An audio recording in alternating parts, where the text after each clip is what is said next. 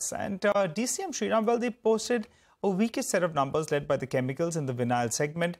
Their margins contracted as well. Debt as well has gone up a little bit, although their sugar business has seen a good improvement. But to understand what's the way ahead, we're joined by Mr. Amit Agarwal, the Executive Director as well as Chief Financial Officer at the company. Hi, Amit. Good morning. Thanks so much for joining in.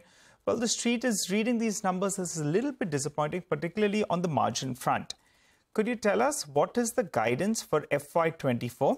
Last year, you grew by close to around 20%. But on this sort of a base, what is the growth you're working with? And also on a blended basis, what is the margin band? Yeah. See, for the full year, if we see FY23, our revenue has been a historic number of about 12,000 crores. And our EBITDA was over 1,700 crores and a PAT of over 900 crores. So I think it has been good numbers for the year as a whole.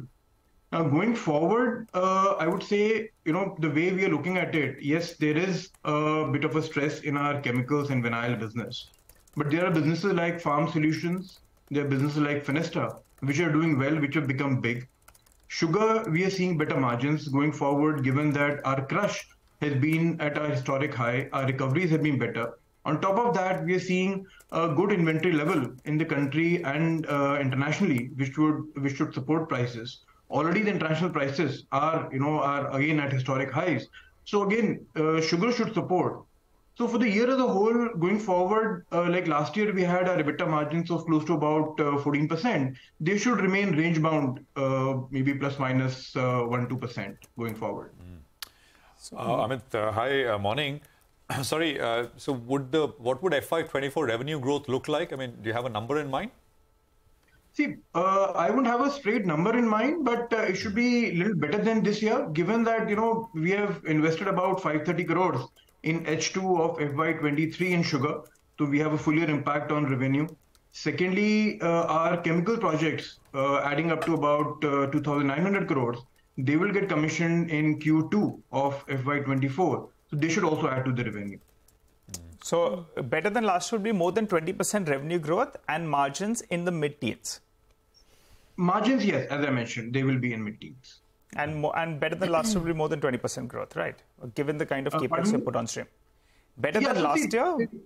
The revenue, as I said, should be maybe around 10% higher, given that these projects, they take time to really ramp up. It's not that it will happen from day one. So, yeah.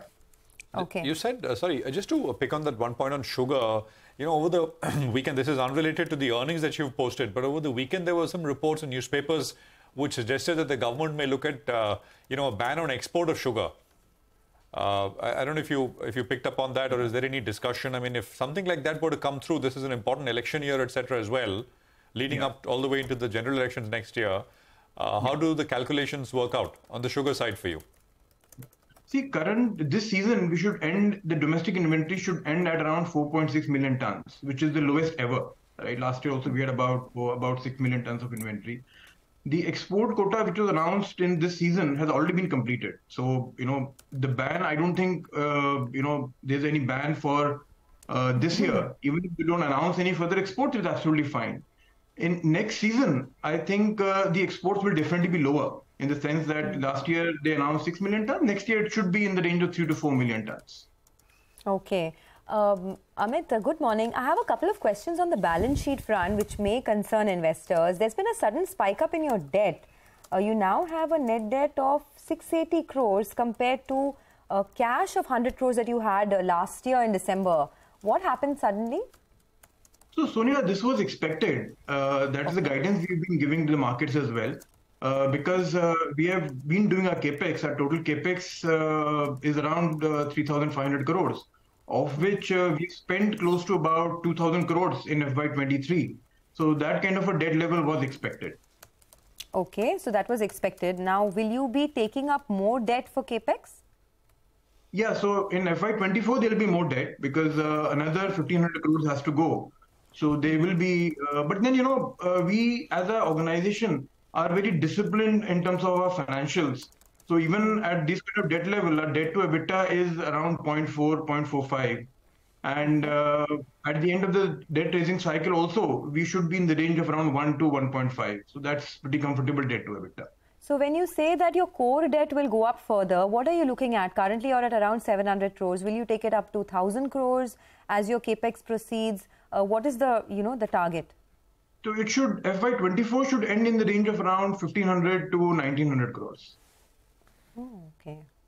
1,500 to 1,900 crores of debt by the end of FY24. Net debt. And you're net debt, okay. And you're saying that this 3,500 crore capex that you announced, that's the upper limit, or will you be increasing your capex as well in FY24? So as of now, this is what has been approved by the board. But given the strength in our balance sheet and our financial matrix, I do feel we have scope to do a little more. All right. We'll leave it there. Then thank you very much for joining us, Amit. And it's a pleasure speaking with you here on CNBC-TV18. Good luck, as always. That's DCM Shriram. Lots of lines of businesses, some firing, some kind of not doing all that well. Just want to make one mention. The stock is actually under a lot of pressure, perhaps because, the debt is going to go up significantly from 700 crores to 1,500 crores.